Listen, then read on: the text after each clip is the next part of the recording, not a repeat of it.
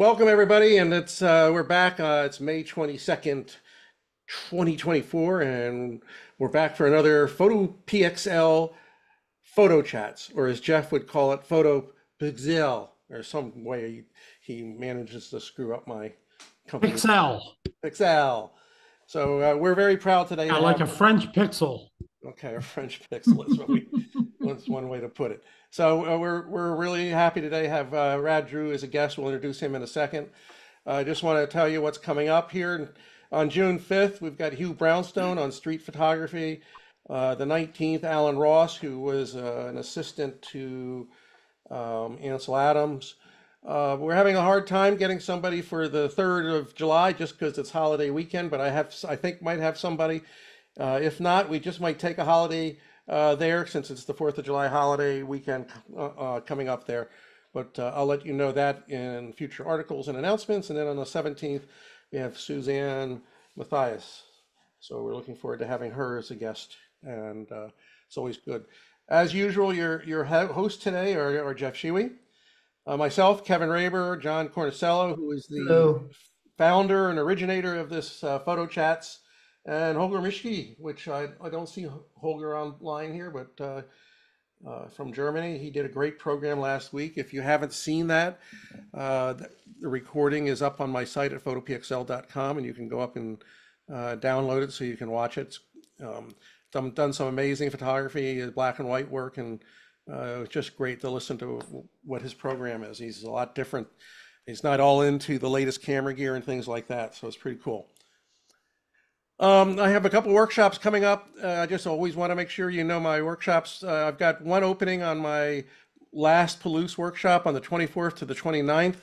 An amazing time. I only take 5 people with me on that trip. So if you want to have and see the Palouse the way it should be seen, then that's a workshop that you should consider. I also have one spot opened up because we changed ships, and now I have an extra spot on the ship. For Greenland in August 13th to the 22nd. We're going to go be visiting a really cool fjord system that has no restrictions, has a lot of really cool places we can land and a lot of great icebergs, and it's just going to be a magnificent trip. So really looking forward to that. And we've got a badass ship. There's only 12 of us on it, plus the crew and the guides, but that one's going to be on in August. And we have a fine art printing workshop coming up next weekend. You can always join that still if you want. Call me if that's what you'd like. And then we have another fine art printing workshop in October. And they're always a lot of fun and a great chance to learn how to make big prints and a lot of prints and fine tune your printing skills. In a minute, we're going to mute everybody. And then the only person that will be unmuted will be our speaker, Rad Drew. He'll unmute himself. And then we will then unmute everybody at the end, or if you have questions, you can be unmuting yourself. Please use the chat section to ask any questions that you have as we go through the presentation. John will, as he sees fit, either interrupt Rad or hold him to the very end, where you'll be able to ask your questions personally. And afterwards, we'll stay online for some just general BS and fun get-together stuff before we close off the meeting. Today's guest is Rad Drew. He's going to be talking about the age of the iPhone, and having just done a workshop, I can't believe how many images I actually shot with the iPhone as well as my Fuji system. The iPhone has really have come to age, and there's nobody, in my opinion, that knows the iPhone better than Rad. Rad happens to be from Indianapolis here. He's a good friend. We go out shooting, and we always seem to have an adventure when we go shooting, especially on our last trip. We came across an unfortunate fatal accident. We were one of the first on the scene. But we ended up with some great pictures and a great time even after that was all through. And just Rad explores everything from infrared to all sorts of cool apps, and really has done some masterpieces with the iPhone. And in my opinion, he's probably the best there is at showing exactly why we might have to say it's the iPhone. It should be really the iCamera with a phone attached to it. So it's a great time. So I am now going to turn this over to Rad. So let me just stop my sharing so Rad can get on board. Welcome, Rad. It's all yours, my friend. Thank you, And Kevin. let me put everybody on mute for a second. Hang on. Mute all. And Rad, you might have to unmute yourself. So double check your mute thing and your microphone thing as soon as I hit this button. Here you go. Okay, you should still be able to hear me, right? Yep. Okay. Well, thanks for that introduction, Kevin. I appreciate that. I don't know if I know all that or not, but I've been doing this for a long time with the iPhone. I mean, like most of you, I've been a photographer forever. But the iPhone's been in my life since my first one was in 2009, and I got an iPhone 4, and I was buying a phone. I had no idea it had a camera in it. So that was quite the revelation for me. And it came at a time when I still had a day job and I was working in a corporate setting. This was 2009, and I was spending my day at the computer. And the last thing I wanted to do was come home and sit at the computer some more, looking at Photoshop or whatever. And so when the phone came along, it really freed me up. So I'm going to be sharing with you some of the things that I've learned, kind of watching it grow up over the years and become the incredible camera that it is today. I'm going to make sure that you guys have access to these slides. I'll be sending Kevin a link as soon as we finish today. And in it, you'll find links to resources. Here's my contact information. If you have any questions about anything we talk about today, I hope you'll email me. Visit my website. I've got a new Slick Pick website that's made for photographers, and I just got it started in January, and I'm having fun with it. It's been fun to have that kind of site. I do a newsletter about once a month, and I try and share things that I've learned or that I'm working on.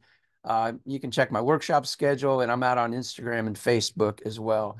For those of you who don't know me, I'm here in Indianapolis. I'm a dad. I'm a grandfather. I have a 3-year-old granddaughter. My kids won't let me show pictures of her on social media, so you'll just have to take my word for it. She's adorable. I'm married to Nancy Lee, and Nancy is a jeweler and a metalsmith here in Indianapolis, and just a tremendous artist. And I've got a link here if you ever want to check out the kinds of things that she does. She's an inspiration to me every day with the creations that she does. And so I hope to take a look at those. I enjoy creative writing about as much as photography. I got my start in journalism, and literally one of my editors threw a camera to me across the room one day and said, "Get some pictures with that story."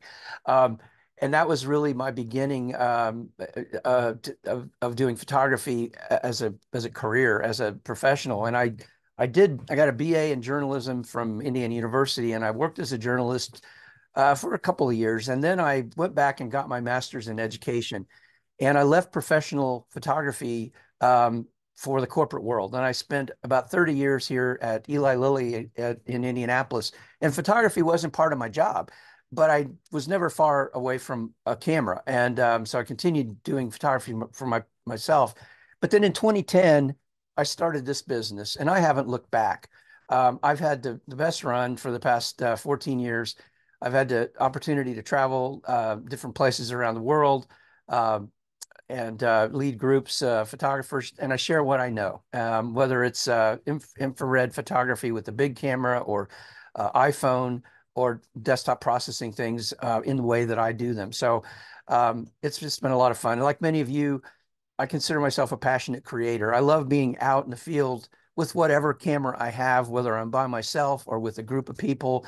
Kevin and I go out all the time here in Indiana. I love photographing in my own backyard when I'm not traveling, and then I like working with these images in the digital darkroom.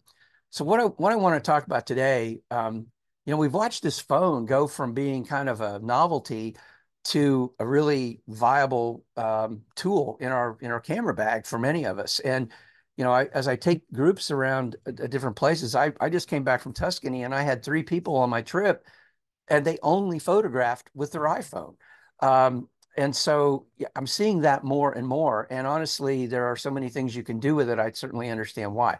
So what I want to do is just kind of go through some of the settings and controls of the new phone and some of the features that I use that I love for creative interpretation of images, things like live mode and portrait mode and burst mode. These are things you're probably familiar with, but maybe I'll introduce something new that you haven't just have stumbled onto yet. Um, and then I'll do a quick intro to infrared photography with the phone. I love infrared photography. I've been doing it since film days. I have several big cameras converted to infrared, but about the iPhone 11, that was what, 4 or 5 years ago, I started exploring doing this with the iPhone, and I'm having a blast with it. And I'm producing some images that are, I mean, I'd be happy to have made them with any camera. And the fact that I'm making them with an iPhone just really excites me. Um, so uh, before I start with this, I really, and you guys, I'm preaching to the choir here, I'm sure. You're all seasoned veterans. It's really not about the camera. These cameras are so sophisticated today, but whatever phone you have, whatever camera you have, you can still do a lot of stuff. I mean, Kevin talks about photographers, having gear acquisition syndrome. We all want the latest tech, the shiniest new gadget, the most megapixels and all that, but none of those things alone are going to make our photographs better. I mean, it's what we do with what we put in the frame, how we arrange it, how we compose, and the technology is there, and what it provides us with some options. But regardless of the phone you have, you can do an awful lot with it. When I first got that first iPhone 4 in 2009, it really freed me up. It really symbolized freedom for me. It took me away from having to be tied to the desktop. I didn't have to carry loads of gear around. I had a camera with me all the time, and I could process on the device, which was pretty cool. And at the time, Facebook was just starting to get traction, and so you could share things immediately with different groups or people you were working with. And you can experiment in the moment. Try something. If it doesn't work, try something else. Change your format, change your composition, change your light. And then I also loved how unobtrusive I could be with the iPhone. I could go into places and make photographs that I probably couldn't make with my big camera, and I have, and I enjoy that. Being able to do that. Um, it also freed me from having to think about the technicalities of photography. Now, somebody might be thinking that's sacrilege to say that. Don't get me wrong. I'm a big camera photographer. I understand the exposure triangle, and I believe that understanding all those things are important. But what's nice about the phone is if I don't want to, I don't have to think about it. The phone will do so many of these things for me and do them so well that I can let myself, not think about focal length, shutter speed, aperture, all that. I can think about what I'm putting in the frame, how I'm composing. If I'm doing a portrait, I can work on my relationship with that subject and often yield a different kind of image because I'm not attending to settings. Now, if I want to, we can always find a camera app out there that lets us take control, and there are times when I do. But much of the time, I use the native camera in the iPhone for what I photograph.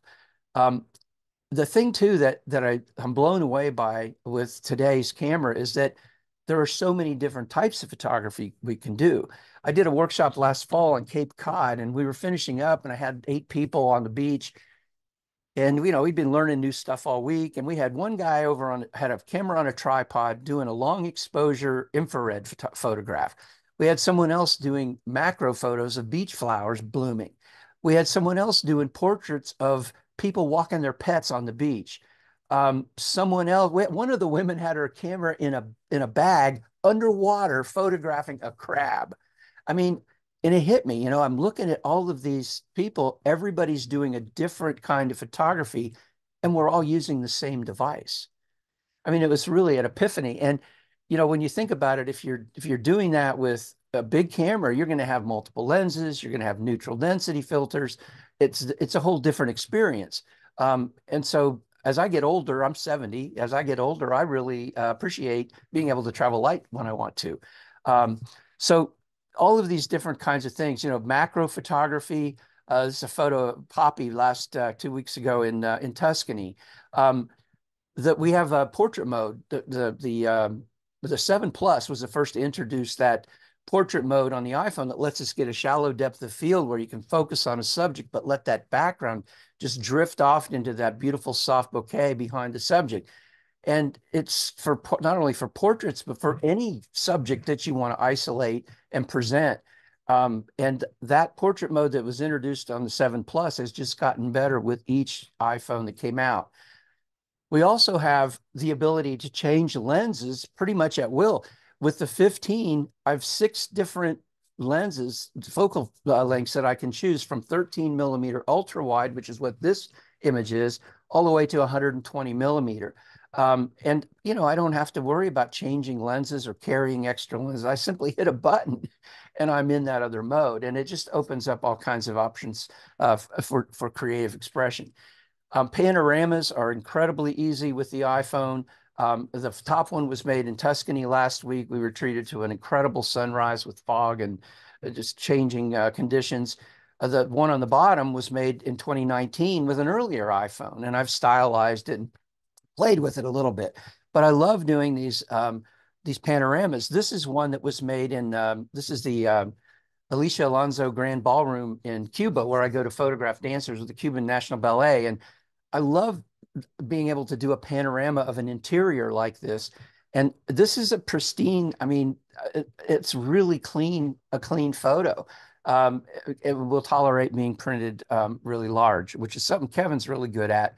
And his workshop, I've seen him print some of the biggest prints from iPhones that I've ever seen. We can do long exposures with the camera. We don't need a tripod. We don't need a neutral density filter. Using live mode, you can produce a long exposure handheld with our cameras. And this is with an earlier iPhone, probably the XS from several years ago.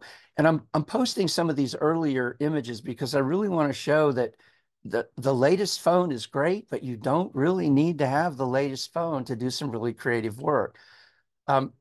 We also now have this ability to do night photography and low light photography.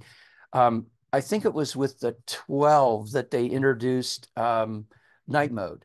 And night mode I mean, it's a technological kind of wonder here. So when you do night photography, night mode activates when you're in a dark setting, and it'll make photographs for periods of time anywhere from 1 second up to 30 seconds. You can handhold up to 10 seconds. And after that, if you put it on a tripod and it's dark enough, you can get a 30-second period. Notice I'm not saying a 30-second exposure. It's really not a 30-second exposure like our big cameras where we set the time for 30 seconds. The shutter stays open for that whole time, and it's collecting the light. In this case, it's a period of time that the camera shoots, and it's taking lots of short little photos, probably with a high ISO that it's automatically setting. Well, when you shoot with a high ISO, as you know, you're going to introduce noise into the image. What happens with night photography, the longer your shooting period is, the more photographs that it takes during that period. The noise that appears on each photo is random. It appears in a different place on every photo. And then using computational photography, without you even knowing it, it's stacking all those images together and the noise disappears. So you get an image like this one of the Alicia Alonso Grand Ballroom in Cuba that's really clean without noise present. Last week, oh, sorry, I jumped ahead I was thinking of another thing. We'll talk about that in a second. I've also been experimenting with photographing the night sky, and we'll look at that in a second. So here we have with this new phone, this is the week I got my 15 Pro last year, I went out and I photographed in my neighborhood. I can go from a 13 millimeter all the way to 120 millimeter just by pressing a button. And the 24 millimeter, that's your 1X main camera. You tap on that, you can go to 28 millimeter, tap on that, you go to 35.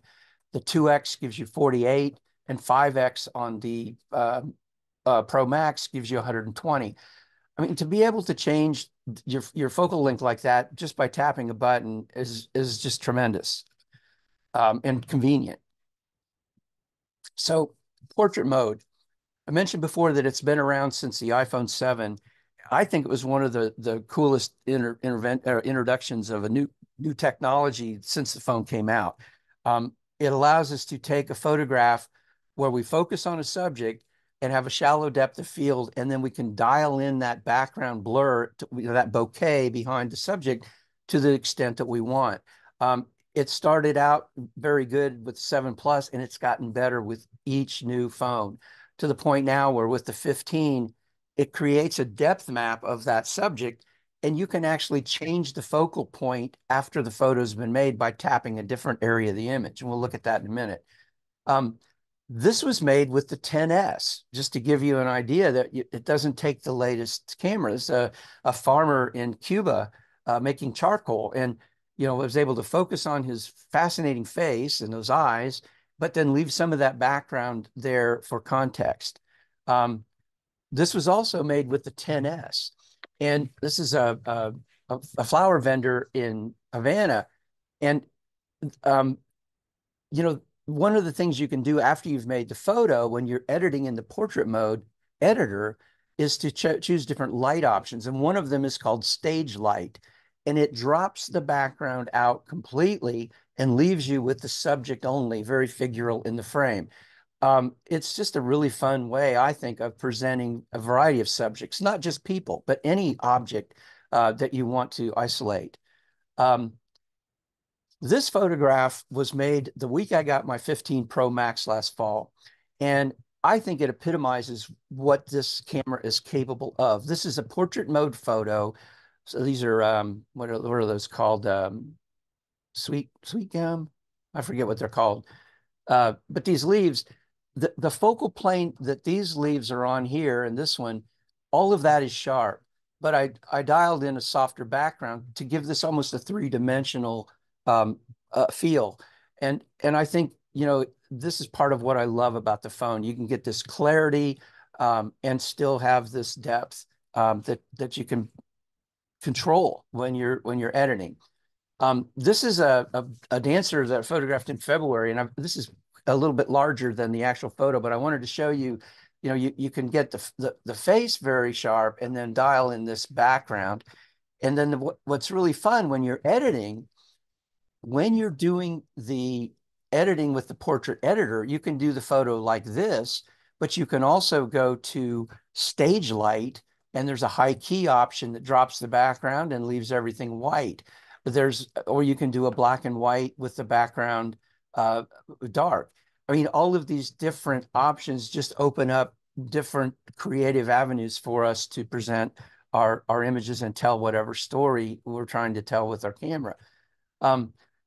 This was made with the 15 Pro Max last week in Tuscany, and I focused on the iris in the foreground, but I blurred the background. These are cypress trees along the drive at the place we stayed at. And in processing it, I dialed in the background to be soft, but here's where it gets really almost freaky. You take this photo, and then when you're in the editor, if I wanted, I could tap right here and switch that focal point to this part of the image. It's because the depth map is created, and all I'm doing is relocating that focal point. It's really pretty cool to be able to do that. So here's what I'm talking about. This photo, I actually played with Barbies one day in a presentation I did recently, and my wife has quite a collection. And so this photo was made with the portrait mode, and in the editing mode, I tapped on the doll in the foreground, and she's in focus. Then I tapped on the doll in the center, and now she's in focus, and the other two are soft. Then I tapped on the one in the background, and she's in focus, and the other. So using that depth map now, you can change the focal point of the image after you've made the photo. This is a use of the portrait mode that I think I'm exploring more and more. We were in a lot of churches in Italy, and they're magnificent. I mean, they're just beautiful structures. They're old and a lot of art, but trying to find interesting ways of presenting those to a viewer, it's challenging. So in this case, I went in with the portrait mode. I focused on the votive candles here, and then let the background go just a little soft, still keeping that context. And I just think it's a great way of telling the story of that environment. And this is all possible now with this technology in our pocket. Um, in the 13, when it came out, they introduced something called macro control. And macro control allows you to put a button on your camera interface that lets you toggle macro on and off. So you can toggle on and photograph close, turn it off and not photograph close. You have to set it up in your settings, and we'll look at that in a minute. But these are two, this was done with the 13, the year it came out, for the first year it came out. This was done with the 15 Pro Max more recently, using that macro control. And there's a blog post that I wrote. You can click on this and I give a little more detail about how this works and how to set it up. But really, I mean, that's phenomenal. I'd be happy to have made that with any camera, and to have made it with the iPhone is kind of mind blowing. These are just a couple others. This one was with an earlier phone. These two are with the 15 Pro Max, and just fun to get close to those subjects. Um, One of the other tools with the phone that's been around for a long time is live mode. If you might have had the same experience as I did when it first came out, I would open my camera roll and I'd see images and they'd move, and I'd do a double take, like what just happened? Well, I didn't really fully understand live mode at the time, and so I was inadvertently making live mode photos that were moving when I opened them up. Well, what this tool does is let you, it's a great way to do a simulated long exposure, where you're able to get something like this water that's moving go soft while everything else remains sharp. This was in Calabria last October, the southern part of Italy. And this is handheld, live mode. I get that soft water and everything else is sharp. And again, no neutral density filter and no tripod. Um, and that was with the 14 Pro Max. This was an earlier phone. On my way to the Smokies, and I stopped at Cumberland Falls in Kentucky, and I didn't get all my gear out. I just walked down the path with my phone because I was on the road. I was in a hurry to get to where I was going, and I went down and I made this photo, handheld, live mode. I mean, that's just amazing to me that the technology allows us to do that. Once I got to Smokies, this was with the 12 Pro Max, uh, live mode of a stream there. So that is another tool that I really enjoy using, and we'll look at a little bit of how I do that. We're also getting an opportunity to do these better low light photos. And so what I was talking about before, the way that works, it's going to shoot a lot of different photographs during a period of time and then stack those together and virtually eliminate the noise. Um, and I did my first foray into star photography. This was in Tuscany last 2 weeks ago. I went out after dinner. It was dark, and I learned a couple things. I had my phone on a tripod, and so it gave me a 30-second period of shooting time. And notice the ambient light down here. What I found was there's a village over there or something, and I found that if I went to the exposure dial and dropped down 2 stops, I could eliminate a whole bunch of ambient noise in here that was preventing me from seeing the sky. When I dropped that down 2 stops, my sky went pretty much black, and I was able to get these stars. I mean, there's even a shooting star up here in the upper right. I'm really eager to explore this a little bit more when we're in the Palouse over the next couple of weeks, where we'll have some really dark skies. Um, the other thing that I've been doing since 2011, as I mentioned, is infrared. I love the look of infrared, and I'm excited that it can now be achieved with the iPhone. I'll show you a few examples of that. This is a photograph done down near Atlanta, near Roswell, Georgia. This is with an app called Camera Plus Pro Camera and Editor. It's on a tripod. It's a 30-second shooting period. And again, this is a photograph I'd be happy to have made with any camera. Your foliage turns white, green foliage, your blue skies turn black.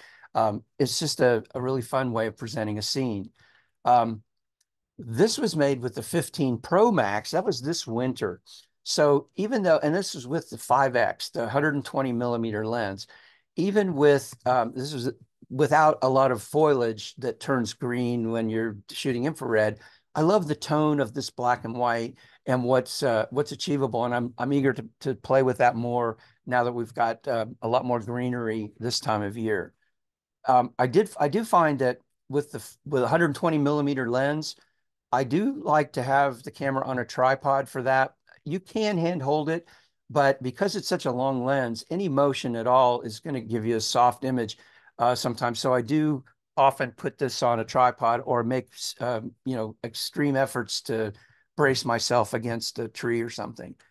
Um, this photo was made with the 12 Pro Max. This is Magnolia Plantation Gardens in the Carolinas. Um, Native camera with night mode activated and handheld, processed in Lightroom Mobile, which I think is one of the best options we have for processing raw files on the phone. And again, it's another example of a photo. I would be happy if I'd made this with my Fuji. The detail, the clarity, the quality of the image it rivals that of what I get with the big camera. This is out on Cape Cod, another Camera Plus Pro Camera and Editor, 30 seconds on a tripod. And these are photographs that I made last fall, right after I got the 15 Pro. Even though there's no greenery to turn white, I still like the tonality that I get when I use an infrared filter on the phone. This is a 720 nanometer, and I just like the tonality and the quality of that black and white. This was another long exposure. This is a day Kevin and I were out in southern Indiana about a year ago, and the clouds were rapidly moving across the sky. So a long exposure gave me those meteor-like cloud movements that I really like. So those are some examples of infrared that's possible. The rest of these things, there's a lot of resources listed here. If you're interested in this, you can go through these when you get the slides. These are links to the filters, the mounts, and the things like that. And there are a variety of different ones. There's some different options. But you need a way to attach your filter to the camera, and this is one of them. There's another one that is this magnetic option, which is more recent, and I really like because it's so convenient. You just pop it on, take your photo, pop it off, and you can photograph non-infrared. 720 nanometer filter and a little step-up ring that fits to this. So anyway, you can explore this. All of these links here will take you out to where you can find those resources. You may need to have a tripod for some of these long exposure photos. And if you have a big camera tripod, that's what I use for my iPhone. But if you're only doing iPhone photography, you don't need to have a heavy duty tripod. You need one sturdy, but you don't need something stable enough to hold your big camera. And so these are a couple of ones that I've used or that I've seen. Kevin did a great video on this one. I think there's a link to his video in here somewhere. And then you also need a bracket to hold your phone on the tripod. And these are ones, this Manfrotto is one that I like, and there's a little quick release plate you get with it. And then this one is another one that I find really good. And the rest of this stuff, two pocket tripods, believe it or not, I use these a lot. When I don't want to carry a tripod, they work. I've used them in Cuba along the Malecon where there's a wall, and I set this little tripod on the wall. Very cool. So those are some resources you can explore on your own. I do want to just say a word about RAW, and I know all of you are seasoned photographers, and you probably shoot RAW with your big camera, I'm certain. Well, we now have the ability to shoot ProRAW with the iPhone.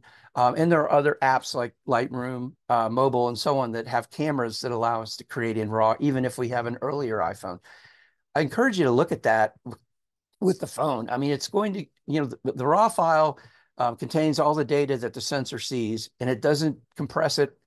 Basically, what that means is you get to make the decisions about how your image is going to look rather than the computer making it for you. So it gives you more creative control, I think. And you can often recover details in highlights or shadows that might be lost in a compressed JPEG file. If you print I encourage you to print, work with raw files to create your images and then print from there. Raw files do require some processing. They don't come out of the camera looking fairly good like a JPEG will. They need some massaging, but it's worth it. And there, you can use the iOS editor in the phone. You can use Lightroom Mobile on your phone, or you can take these raw files directly to your desktop. Kevin and I were talking about this yesterday. He showed me his technique for taking his iPhone raw files directly into Lightroom Classic, where he can work with them there. So I do encourage encourage you to check that out. If you haven't been exploring RAW on your phone, we now have that option. The rest of these slides, what I've done, we've all got different phones, possibly. And I've gone through and looked at the 10, 10S, and all the way through to the 15 Pro, and I've created some screenshots of the settings that I recommend. And I'm just going to skip through these real quick. You can look at these, look up your phone, and see what settings I recommend. And again, I hope you'll subscribe to my newsletter, check out my link tree. I've got videos on my YouTube channel on how to do a variety of different things. Um, if you're interested in infrared photography, I have a Facebook group. We've got about 1,500 people out there now creating nothing but iPhone infrared. There's a wide range of work there. There's some seasoned veterans that are producing some amazing work. There are some newbies that are learning, but it's a great place to be inspired and see what others are doing. And then there's a blog post that I've about a little bit more about infrared. I do want to mention another desktop product that I use every day called Topaz's Photo AI. I'm sure you guys are familiar with this, but it's a really great tool for reducing noise, sharpening, and increasing resolution, which can be useful when you're working with the sometimes smaller iPhone image, or if it's been aggressively cropped. You can increase the resolution with integrity. And just to be clear, I'm an associate rep for them. So I've been for almost 7 or 8 years. So if you do buy something from them after clicking this link, I earn a commission. So just be aware of that, full disclosure. But I use this software almost every day.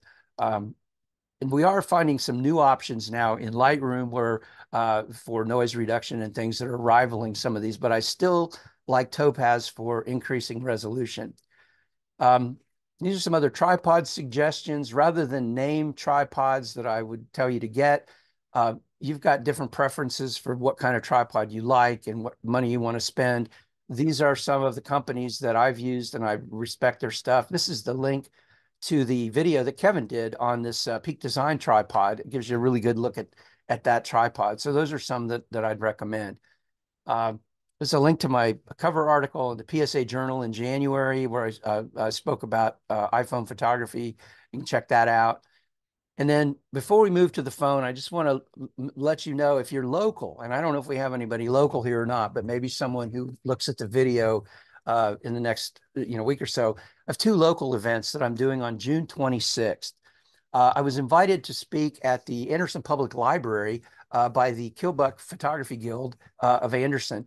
And I'm doing a free presentation there from 6 to 7:30 where I'll be demonstrating different iPhone techniques and processing things. And then since I'm going to be up there for that evening, I'm hosting a walkabout Anderson. Anderson is an incredibly beautiful downtown historic district. And what we'll do is walk around. I'll teach different techniques with the phone, and we'll photograph some amazing locations, including the Paramount Theater, which is it's a beautifully restored atmospheric theater. It's one of only 12 left in the country, and it's truly beautiful. I got to photograph it last week, and we'll be able to photograph inside. And so there's details and registration there, and you can look at all this stuff. So that's kind of my slide spiel, and I'll get these slides to you, and hopefully you'll find some of those links will be useful for research. So what I want to do now is switch over and share my my iPhone. And while I'm getting this set up, I don't know, John, if there are any questions or Just anything. had one question from Jill. Jill, do you Yeah. want to ask that yourself or do you want me to ask that for you? Just asking about what apps you use and books to recommend. What, And I'm she's sorry, saying what she apps hasn't, I use and well, what first she books? started out by saying she hasn't touched a camera besides analog in a long time. Said she just, yes, she doesn't really need a digital camera now. She just uses the iPhone. And then asked what apps you use and what books you recommend. Well, books, I can't really say. You know, the thing about books is there are several that have been written over the years, but they become obsolete so quickly or they don't contain, you know, the latest stuff. Um, I think they're probably, um, I don't know, Dan Burkholder's written a great book on creating with the iPhone. Um, Oddly, Scott Kelby has done some things with the book on the iPhone, but again, a lot of that it's not current that I'm aware of. So you have to watch for that. As far as apps, um, for camera apps these days, one of the main things that I use today is the iPhone native camera. And you know, um, nobody used to use the iPhone camera when the iPhone first came out. Nobody used that camera. We all got different camera apps that we used, and and instead, but now that iPhone native camera is tremendous, and that's what we're going to look at here. Um, Other apps that I like, Lightroom Mobile for the iPhone. If you like to process on your phone, I don't think there's a better raw editor available to us for the phone. Um, you can take your photos to your desktop, as I mentioned, and process them with whatever raw processor you like, whether it's Lightroom or Adobe Camera Raw or Photoshop, whatever. But I like to process on my phone. It's very mobile. And so Lightroom Mobile is awesome for that. Snapseed, this app right here, has been around for a long time. Snapseed was created by the people who made Nick software. So it's really well engineered software. Google bought it from them years ago. It's a free app. It works on iPhone and Android, um, and it's a very sophisticated tool that lets you do a lot of different things. It has a raw processor, but I don't like it. So I have some workarounds for how I work with raw files and process them elsewhere before taking them into Snapseed. But those are two of the apps that I really like. And then for What's the one? stylizing, if you like to stylize your photos and add effects and textures and things like that, there are a host of different apps. Uh, uh, Distressed FX, which is that's the one that Kevin gets his birds from. But it's a really cool app. Lots of things you can do with that, and there are just a host of others. Dramatic Black and White is tremendous for doing black and white photography, or processing images to be black and white. It's like almost like you can sculpt the light with this tool, and it's amazing. I don't know who You asked the question, but if mentioned Camera Pro Plus or something like that for your infrared. I'm What sorry. did you, what did you mention for the infrared? Camera Pro Oh, Plus or yeah. So the infrared, there's an app called Camera Plus Pro Camera and Editor. Um, and it's a remarkable app. They just changed it to a subscription, but that's the way our world is these days. But you can do it's got a tremendous macro feature built in. So even if you don't have an iPhone with macro control, the macro mode in Camera Plus Pro Camera and Editor is amazing. And then you have the ability. I use the Camera Plus Pro Camera and Editor for infrared photography because I can set my white balance to 1500 Kelvin or 1400 Kelvin, and I can do 30-second shooting period. And the tonality I get with that particular app, I don't know what it does differently, but I really love the result with that. So that's another tremendous tool. Whoever asked me that question, if you want to email me, I'll send you another document that I have that has a list of other apps that I enjoy using with the iPhone. and one last question about the phone itself. Do you use any flash setups with your phone? Charlie Gibson was asking that. I did. I used to, and the one I used to use no longer functions. I haven't looked at it recently to see. I don't use the flash that's built. Excuse me. Pardon me. I don't use the flash that's built into the camera because it's one harsh blast that you can't regulate, and it's on the camera facing directly at the subject. So you can't move it off camera and have an angle for your flash. but there may be new flash setups today that I have not that I haven't explored recently. The one I used to use, see if I can tell you what it was. Um, ProPhoto had a system that I used for a while, but the app that they had for it is no longer supported, so you can't really use it. But that's not to say there might not be something new that I'm not aware of. Thanks. Well, let's go on to your next part about the phone itself. Okay, so what I'm going to do here, I'm going to share my camera here. And so just to be clear, what we're talking about is this camera right here. It's the camera that comes with the phone, the native camera. And that's where I'm going to take us into right now. And if I tap on and open it up, I've got this, I'm just pointing at a little studio setup that I have here with a few items on my desktop. And I'm just going to walk around the interface here and show you what my settings are and talk about these different features. So you'll notice the first thing that you see up here in the upper left is the flash icon. And you'll notice I have it turned off. I just mentioned why I don't use it. It's a harsh blast. You can't control it. You can't move it. It's not the best angle to your subject. So I don't use it unless I'm trying to get the serial number off the washer in the basement. You know what I mean? It's not anything I use for any artistic endeavors. Um, the next thing that I see on my camera, and you might see something different depending on the light you're sitting in right now and depending on the camera you have, this is an exposure dial. And if you tap on that, it's a button. So if I tap on it, it brings up a slider down at the bottom. And you notice it's set to 0 right now, but I can slide it to the left and drop my exposure down to 1x. Or I can go back to 0 and I can slide and brighten things by two stops. So typically what I do is leave this set to 0, unless I'm doing night photography, and I'll talk about that in a second, but I usually leave it set to 0. The other way to manage your exposure and focal point is to tap on the screen. So if you don't tap on the screen to show the camera where you want to focus and where you want to get a light reading, it's going to make something up. But so if I want to focus on the camera here, I'm going to tap right there. Notice the little box that appears around that.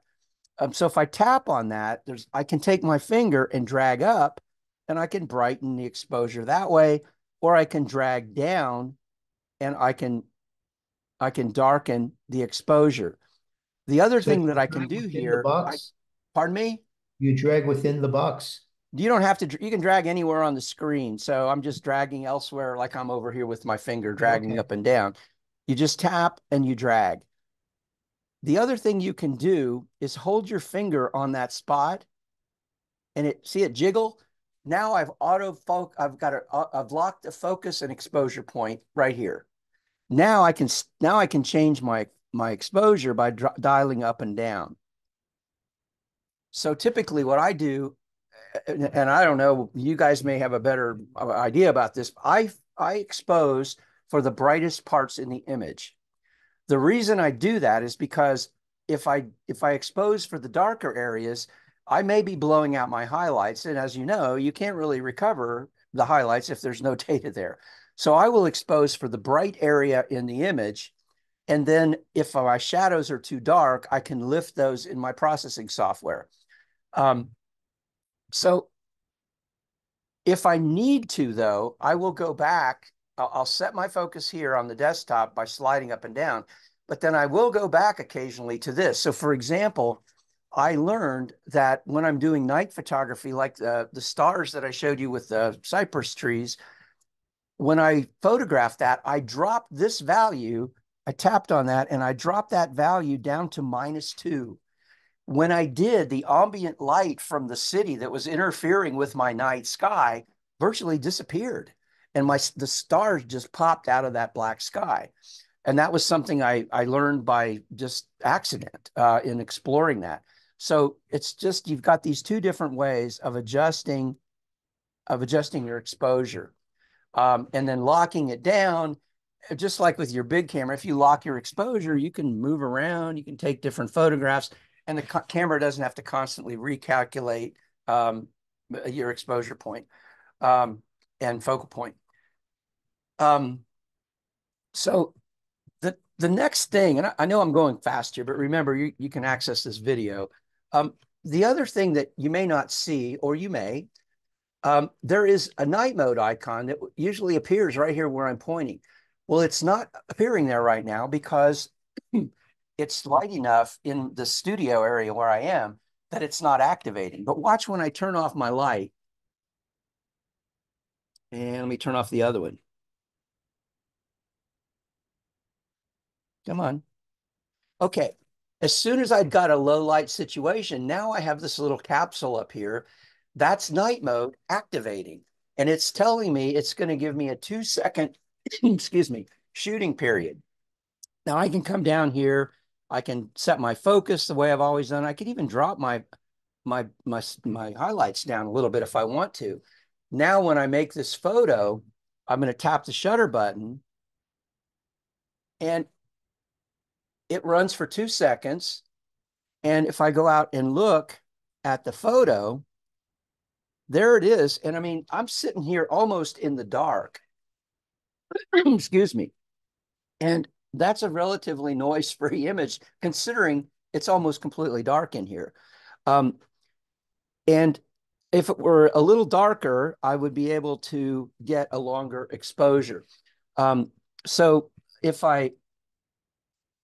you ever are in a dark situation and you don't see this capsule, or maybe you see this, the night mode icon with a line through it indicating that it's not active, open this caret right here, and down at the bottom, you'll have the night mode icon right here. Now it's showing that it's off, but if you tap on it, you get a dial. Well, it's showing us that it's off right now, but if I slide it, I can move it to auto. And notice it's now giving me a 2-second exposure, but I can also move it further to max. And now it's giving me a little bit longer exposure. So when you're doing night photography or when you're doing infrared photography, you want this activated and you want it to be at the maximum amount of time so that it's taking more photographs to stack together. So if I turn this away from that bright light of that fountain, it should, no, it's not. I don't know why. It should be giving us a little, yeah. So now it's giving us a 5-second period because it's darker than pointing at, if I move over here to where this light is, now it's just going to give us less time. It's going to goes down to 3. So the darker it is, the more seconds you're going to get. You can handhold this up to 10 seconds, and it's remarkably forgiving, which you wouldn't expect it to be, but it is. Anything beyond 10 seconds, you have to have it on a tripod. The gyroscope in the phone clues the computer into knowing that it's being held by a human, and so it won't allow more than 10 seconds when it's handheld. But you put this on a tripod in a very dark situation, like the night shot that I showed you, you're going to get up to 30 seconds. And that's where your night mode starts to really shine. If you ever don't want it, you just simply tap to turn it off. But watch what happens when I turn my lights back on and brighten my scene.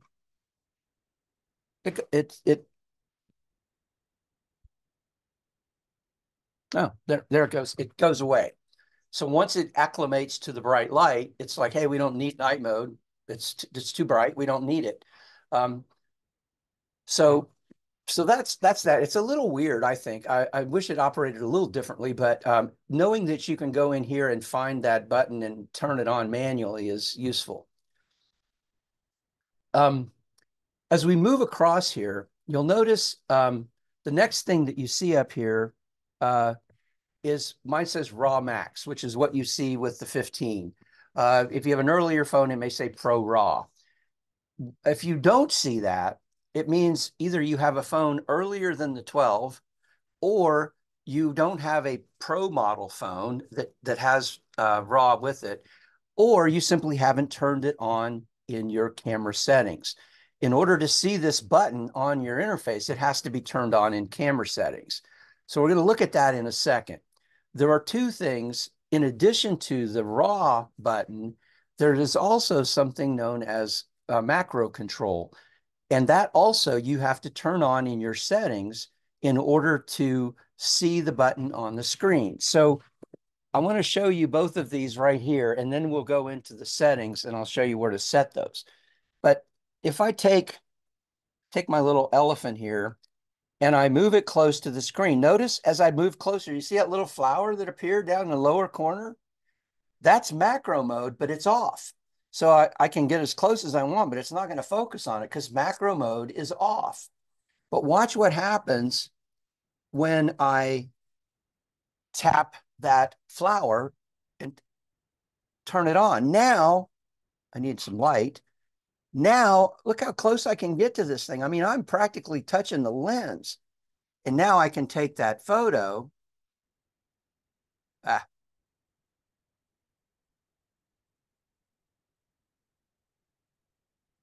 And there's our photo. I've kind of moved it. I'm not doing a very good job because I'm hand holding this little item here in my hand.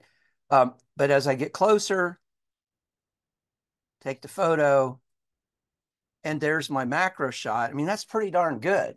But in order to see that button, you have to go into your settings and turn it on. So that's what I'm going to do right now. I'm going to go into my camera settings. So to do that, I'm just going to go out here to the settings for the phone. And, you know, here's your settings. Here's where you usually come into. Well, you have to scroll all the way down until you come to camera right here.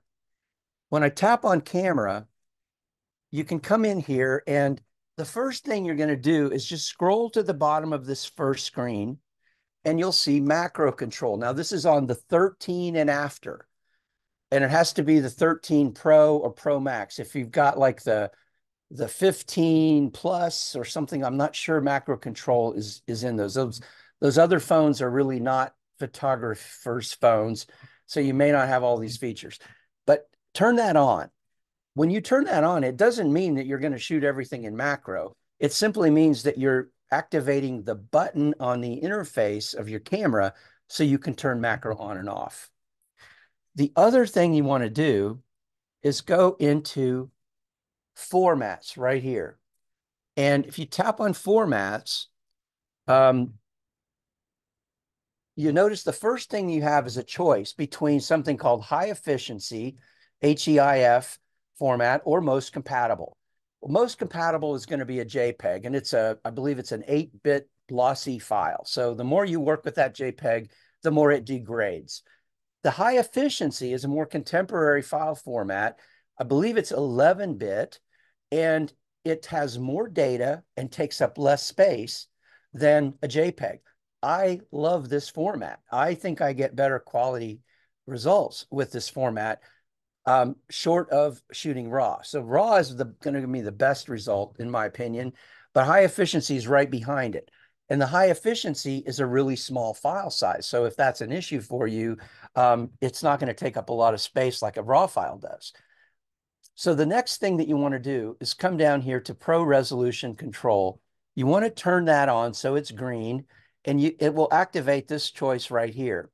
Tap on that, and you can choose between a 48 megapixel HEIF file, a 12 megapixel RAW, or a 48 megapixel RAW.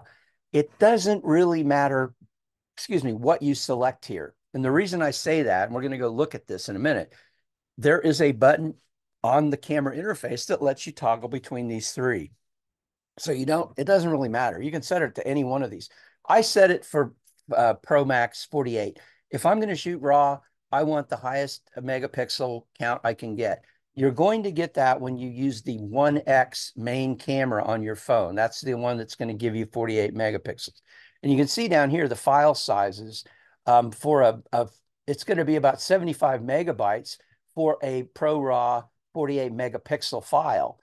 It's 25 for a 12 megapixel RAW, but it's only 5 megapixels for that 48 megapixel 8-bit HEIF file, which or 11-bit HEIF file, which is pretty cool. Um, so I'm going to go back to the camera interface. And here's the interface. And notice right now, proMax is on. So when I'm shooting in the 1X camera and I take a proMax file, photo, let me go ahead and just do that. I'm going to tap for focus. I'll take my photograph. I'm set to the main camera and max. When I take the photo and then go look at the photo in the camera roll, I can swipe up on the image and see the metadata. And it shows me it's a RAW file. It's a 48 megapixel file, and it takes up 62.6 megabytes of space. So it's a big honking file. But it's got that resolution too. So here's the thing. You don't have to shoot everything in RAW, and it's very easy to turn this off. So if I tap here, I'm going to turn off RAW. Now, if I take a photograph with RAW off, I'll just do it. We'll go look at this. I'm going to swipe up. Notice now it defaulted to my option of HEIF. It's giving me a 24 megapixel file. It hasn't yet calculated the megabytes. So if I drop this down and do it again, now we see that it's a 2.6 megabyte file, but a 24 megapixel resolution. Pretty cool. So here's the other thing. When you're in your camera, this is actually a button. And if you hold your finger on that button, you can choose between a 48 megapixel HEIF file, a 12 megapixel RAW, or a 48 megapixel RAW. So you don't have to go back to your settings. You can do it all right here. So lots of different options for us. The key thing to remember is that if you are going to shoot RAW, which I do all the time now, it's going to take up more space. So you're going to be investing in more cloud storage, or you're going to be filling your hard drives because those files are going to take up a lot more space than a JPEG or a HEIF file. But a good alternative, I think, is the 48 megapixel HEIF file, which is not anywhere near the size of the RAW. Okay, so moving on here. A couple other things about the native camera that I'll just mention, and some of this I'm sure many of you are aware of this already, but you want to make sure that when you choose a camera lens, you choose one of the ones that are listed here, either the 13, the 24, I think it's the 48, and then the 120. You want to choose one of these because that's going to give you an optical zoom. It's using the glass in the camera and so you're going to get the best quality image. So the best thing is to use one of these, zoom with your feet if you need to, walk closer to your subject. What you want to avoid doing is taking 2 fingers and pinching to zoom. You can do it, but when you do that, you're switching to an optical zoom, which is basically the equivalent of taking a photograph and blowing it up and trying to print it bigger than it would print. It's going to look all pixelated. It's just going to look funky. That's not to say don't ever do it. You may do it for certain things, but know that if you do that, you're creating an image that may have some integrity issues that you may need to address in some other ways, like maybe Photoshop or Photo AI or something from Topaz. So the other thing that you can do here that I would recommend you avoid, you can take the dial and you can dial into 25x. It goes out, that's like 600, over 600 millimeter. You can do that, but you're going to get a very poor quality photo. So I try and avoid those things unless it's absolutely necessary. You know, I tell people if you see Sasquatch riding a unicorn under a rainbow at 500 yards, you zoom into 600 and you get the shot. Maybe that's why all the pictures of Sasquatch are blurry. I don't know. But anyway, that's one of the tips that I wanted to give you. The other thing is there are some other things you can do with the native camera here that might come in useful. For example, let's say you're photographing a volleyball game and you want to get a shot of the player spiking the ball at the top of the net. Well, that can be a very challenging photo to time correctly. So one thing to do is do a burst of photos. And the burst photo, it's going to give you a little bit lesser quality image in terms of megapixels, but it allows you to get that shot. So the way to do that, so I'm going to do this, change this to 2x just to be a little closer. I'll focus here on my elephant. And what I'm going to do is I'm going to take the shutter button right here and drag it to the left and hold it down. As long as I hold it down, it's going to fire. Now, I don't know if you'll be able to hear this or not, but see if you can. So here we go.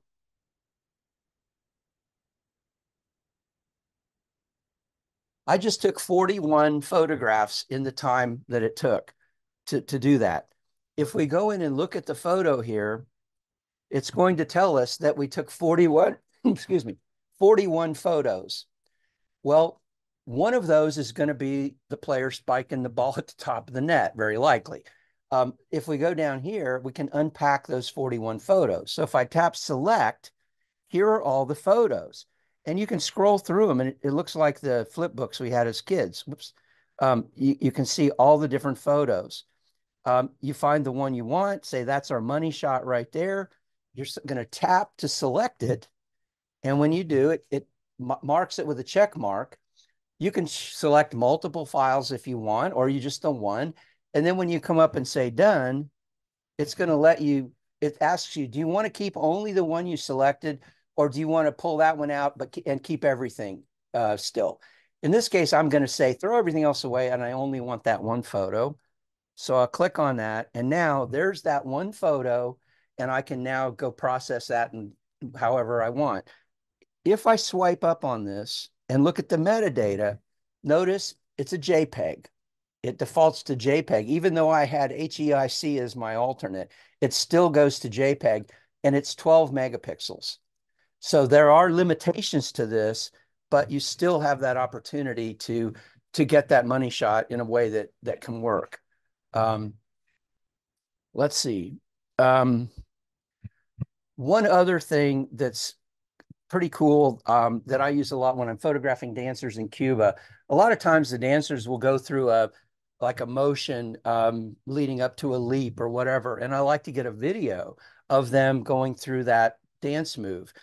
Well, you can actually do a video and take stills at the same time. I know it's bizarre, but here's what we're going to do. So here's our dancer, that beautiful elephant there. I'm going to lock my focus on him. Now I'm going to take the shutter button and I'm going to drag it to the right, and I can release it. I'm going to take it and drag it to the right and release it. And look, the video camera is now running. It's making a video of my elephant doing whatever it's going to do. But I can also come over here and tap the shutter button while the video is running. So there's 1, there's 2, there's 3, there's 4. I just took 4 stills while the video is running. If I tap on the red button here, it turns off the video. Excuse me.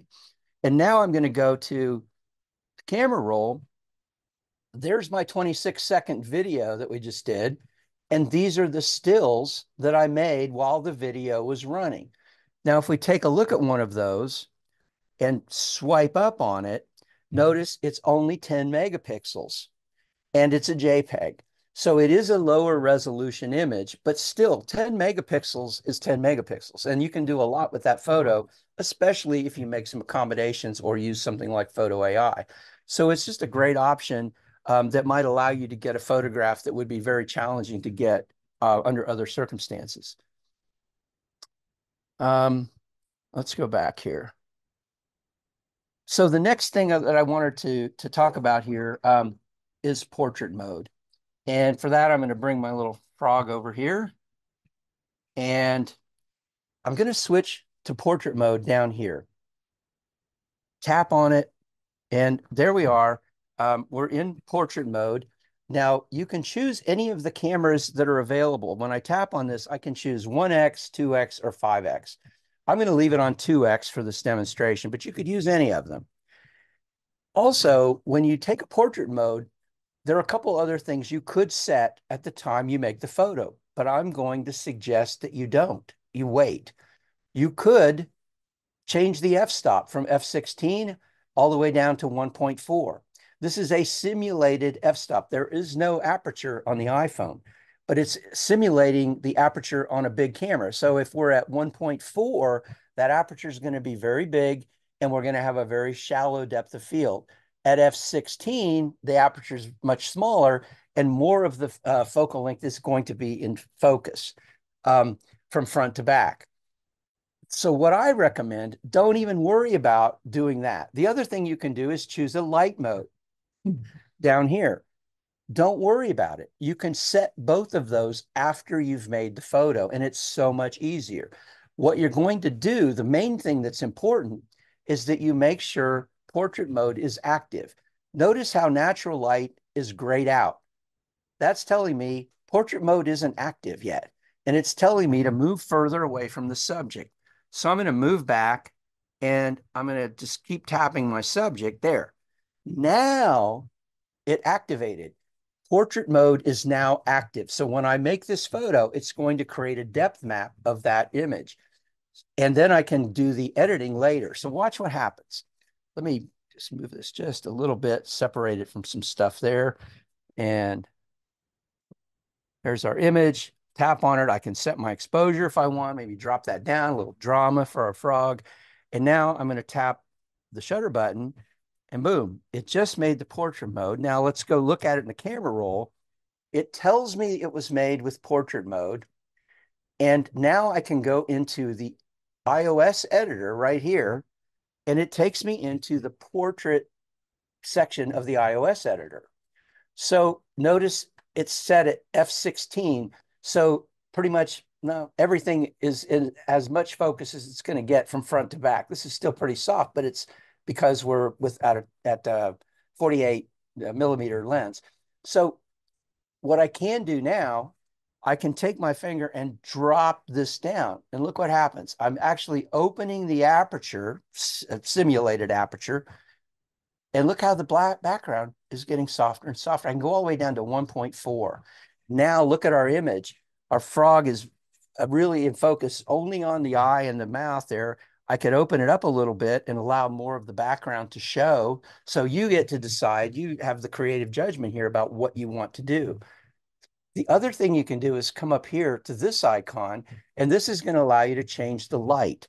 So if I tap on that, I have all these different options down here. This first one is natural light. If I slide to the next one, that's studio light. Look how, see how it brightens the frog just a little? There's contour light. So you can choose between those three, but then you can go to stage light, and watch this. Now we've got a spotlight on the frog. What's cool about it is at any of those light modes, you still have a slider down here. And you can slide to the left and darken the image, or you can slide to the right and brighten it up. So I'm going to look for that sweet spot that's giving me the exposure that I want on these highlights. The other thing I can do is switch back to my f-stop slider. And I'm at f6, 5.6 right now, but I can drop that down and have a really tight spotlight on the frog, or I can open it up.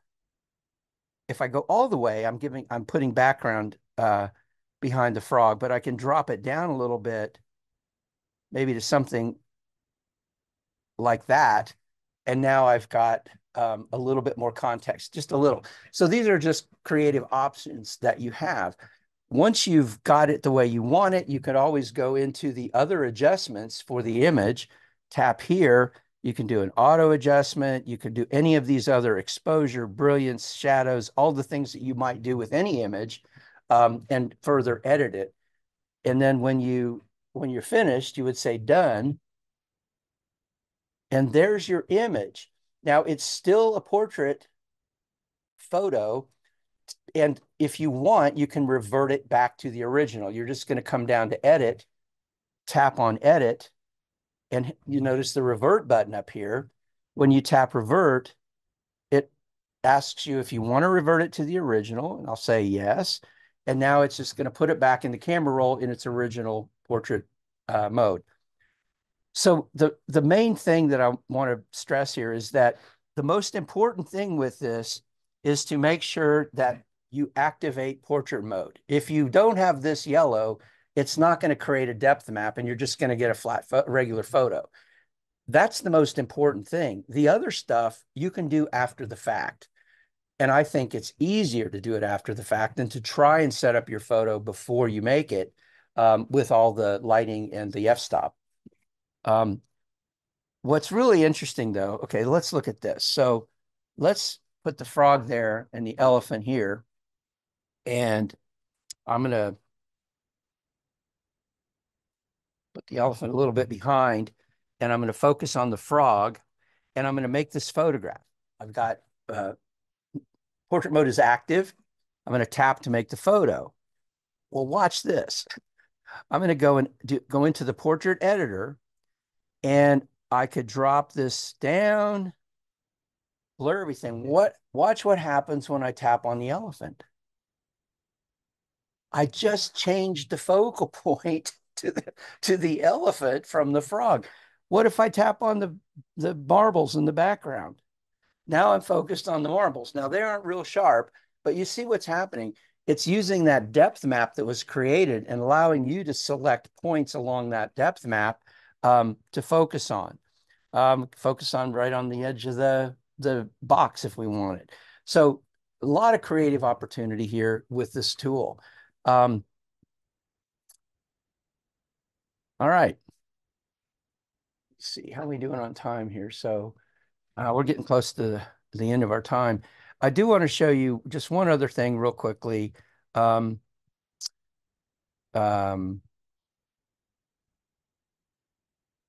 don't think we did. I do want to show you back to here. I do want to show you live mode. So live mode, did we do this already? I don't think I showed you this, did we? Did I? You guys hear me? No, I don't think you did. Nope. Okay, so what I want to do, live mode is the one that's going to allow you to get a soft waterfall. So here's our live mode up here. Watch what happens. Notice raw is on, but watch what happens when I turn on live mode. It flashes live and it turned off ProRAW. So you can't get a raw file in live mode. It's going to give you, I believe, a JPEG, maybe a HEIF, but I think a JPEG. So what's going to happen here? I'm going to tap for focus. I can even lock on that if I want. I'm going to drop my exposure down, kind of add a little drama to our scene. And now I'm going to take the photo. And watch up here, it's going to flash live. So there, it just took the live photo. Now let's go look at it in the camera roll. It tells me it's a live photo. If I tap on live, I get a pick list. I could do a loop. Watch what happens. If I do a loop, it's just going to run continuously. Not sure what we'd use that for, but you can. But if I come down to long exposure and tap long exposure, it's going to soften all the moving water, but leave everything else sharp. So this is that tool that's going to let us get these incredible handheld long exposures. So let's go look at some of these in real life. I know my little demonstration's a little lacking in terms of what you can do, but look at these. And these were all done with different, excuse me, different cameras. This one was the 10S Max. It's a live photo. I go to live and I choose long exposure and look at what I get. I mean, that's beautiful. And it's handheld with no tripod. If I go to this one, this is out on Cape Cod, this pier, choose long exposure, and look at that. You get this ethereal, misty looking long exposure. And you can go on and on. There's lots of different ones here. Show you a couple back here. We looked at that one already. This is one, and Kevin and I have almost the same photo. I think his is better. We stood next to each other when we made this photo, and this was with the live mode in the Palouse. Um, once you make the photo, then you can process it and do what you want to it. And this was my version. I think, Kevin, you used something called Reheld or Reflex, or no, it was a different No, it app. was reflex. It was Reflex. Okay, and I think your image is better than what That's I because got. I was able to go a longer exposure. Yeah, yeah. So it's just really cool what you can do with that app, with that tool. So um, let's see. So that's live mode. One thing about live mode to keep in mind when it does that when it does the live mode, it crops the image a little bit. So you want to allow yourself a little bit of room around the edges because it can crop into your frame more than you want. So you'll discover that the hard way, like I did. Um, but just leave yourself room around the frame so that it can then take in a few pixels on the long and short side of the image. Um, the last thing with the camera that I wanted to mention is portrait mode, or I mean pano mode. And the pano mode, I love this tool for creating panoramas of landscapes and also interiors. Um, if to do the panos, you basically follow the instructions that are on the screen. You have an arrow and a yellow line, and you have this thumbnail in here, and it tells you to move the phone continuously when taking a panorama. So you don't have to look at the thumbnail. The top edge here is the top edge here. The bottom edge here is the bottom edge here. So just look at the whole phone to frame your shot. And then when you're ready to go, you're just going to tap the shutter button and you can release it. You don't have to hold it down. Just tap and then start to move. And you want to keep the arrow on the line. Now it's telling me to slow down because I'm in a low light situation. When you get to the end of what you want to shoot, you reverse motion. Excuse me. You reverse motion and it shuts off. If you want to shoot from the other direction, instead of this direction, you just tap on the opposite side of the frame and it reverses the arrow. And then right now I have my camera in a vertical position and it's going to give me a horizontal panorama. But if I turn my phone into a horizontal position and move the phone up, I'm going to get a vertical pano. So let's just go look at a couple of these just to give you an idea of what they look like when you do these. And there's a variety of them here. And again, these were taken with a variety of different cameras over the years. This shows the kind of barrel distortion you get. This is a church in Ohio, and those pews are not bent, but the barrel distortion, because I'm so close to the subject, and that will change depending on the lens you choose when you take the photo, whether it's the ultra wide or the 120 millimeter. This is one of those vertical panos I'm talking about, where I turn the phone in a different way, and I pan up, and this is out in the Palouse to show the vastness of those roads and the sky. I couldn't have made this photo with any different. I mean, a wide angle wouldn't do it. The pano is going to give me that kind of look. This was done in Tropeo, in southern Italy. I mean, what a wonderful way to show this scene with a pano. And I don't know if you can see this. This thing is pristine. I mean, I've printed this really large and it's beautiful. Um, Here's another little tip. So this is also in southern Italy. When you do a pano, let's say you're doing a landscape like this one, find the brightest area in the frame and hold your finger down on it until it locks the exposure on that spot. When it does, it'll prevent the camera from recalculating as you move through the scene. If you don't do that, you might get lines through your scene that show the different exposures. When you do that, the darker areas like this might be darker than you would like, but you'll be exposed properly for the highlights. You can always lift the shadows in your processing, but you can't recover blown out highlights. So that's a little tip that I recommend. Here's another of the vertical panos where you turn your phone on the side and do a vertical pano, and you can get that beautiful floor, the altar, the ceiling, all of those details included in one photo. Um, well, those are the main things that I wanted to share about the camera. I know we're probably getting close to the end of our time here. I'm happy to field questions, or if there's anything else you'd like to see, I'm happy to share what I can. So, um, do we have any other questions at this I'm point? looking in the chat. We don't, but everybody can unmute their microphone if they would like to ask any particular question. Yeah, I got a question. Yeah, Jeff. So I've got a 15 Pro with a terabyte, and I've got 50 gigabytes left on my phone after this trip to Portugal. Ouch. Because I do have this propensity for shooting RAW, because being able to get a 48 megapixel RAW capture is just too enticing. And I know Kevin uses the cloud. I just have never done that with Apple. I also don't use Apple Photos, but I got to do something because I can't put more. Well, I guess they're coming out with 2 terabyte. Every time I get a phone, I get the next bigger size. So I understand. Well, I do what Kevin does. I use both Adobe Cloud stuff and I use iCloud.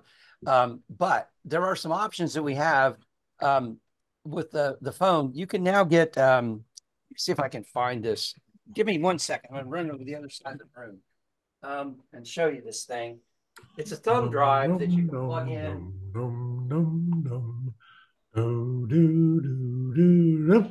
Okay, here it is. You have to unshare your screen, Rad, so we can see you, Oh, or stop your screen sharing. oh, okay.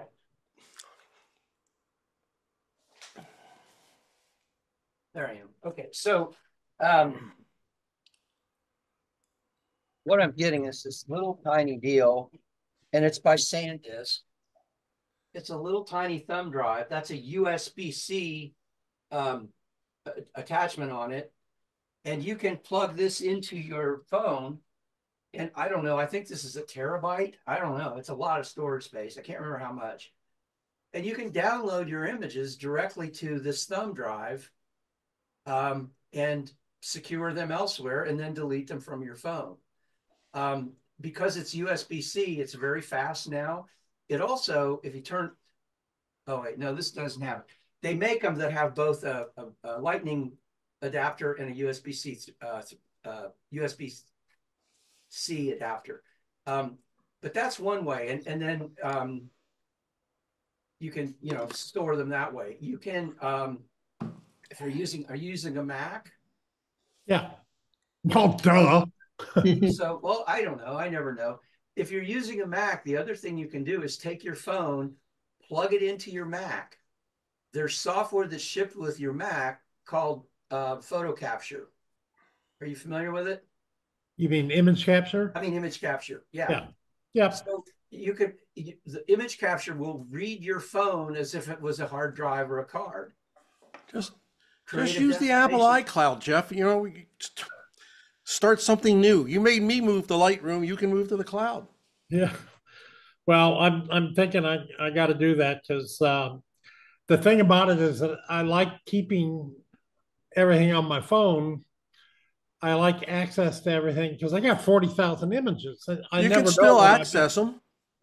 Yeah, I know. Well, not if I take them off and delete them. So No, well, don't delete. No, you can still leave them on there. Just leave the proxy. yeah. You and I have to have a talk. Okay. All right. So I've got a had any issue 13 Pro. I using guess it's cloud. worth upgrading at some point. I'm sorry? I've got a 13 Pro. It's worth upgrading at some point. Maybe Oh I'll yeah, start. John. Holy cow, you can't be that far behind. I mean, it really depends on what you want to do. The 13 Pro is still an amazing tool. It's just not as advanced as the 14 and not as advanced as the 15. You've got features on those two phones that surpass the 13. So, well, we're a little over 90 minutes. Well, Anyone yeah, else? we went a lot. We went. It was a good program though. I told you I was long-winded, Kevin. I'm sorry. Well, I know you're long-winded. That's why you and I drive around together, and you can be as long-winded as you want. I didn't think it was long-winded at all. It was a lot of No, it great was info. very good presentation. You moved it very fast, professionally done. Rad, you get a 10. Thank you. Thank you.